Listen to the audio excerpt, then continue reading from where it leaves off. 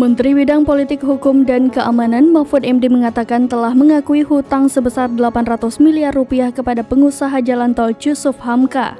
Hal itu disampaikan Mahfud MD seusai menggelar pertemuan dengan bos dari PT Citra Marga Nusapala Persada Tbk di kantor Menkopolhukam pada Selasa 13 Juni 2023 sore. Dalam kesempatan tersebut, Mahfud MD mengundang Jusuf Hamka terkait berita hutang pemerintah sebesar 800 miliar rupiah. Apalagi dirinya telah diminta oleh Presiden Joko Widodo untuk menangani permasalahan hutang negara terhadap rakyat maupun swasta. Selanjutnya, Mahfud pun menerangkan pemerintah memiliki hutang kepada Jusuf Hamka. Ia juga mengungkap bagaimana pergantian Menteri Keuangan menyebabkan kasus hutang terhadap Jusuf Hamka ini macet. Lantas, Mahfud MD menyinggung soal arahan Presiden Jokowi terkait hutang negara. Oleh sebab itu, Mahfud menyebut akan mempelajari dokumennya setelah melakukan kunjungan kerja.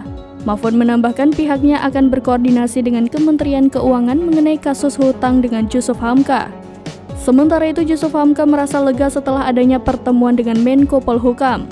Ia menyatakan pertemuan antara dirinya dan Mahfud MD berlangsung baik, bahkan bos jalan tol itu memuji sosok Mahfud MD yang dinilainya sebagai orang yang amanah. Sebagai informasi, pemerintah Indonesia disebut belum melunasi hutang ke pihaknya sebesar 800 miliar rupiah. Jusuf Hamka mengatakan tagihan piutang tersebut menggunung menjadi 800 miliar rupiah sejak tahun 1998.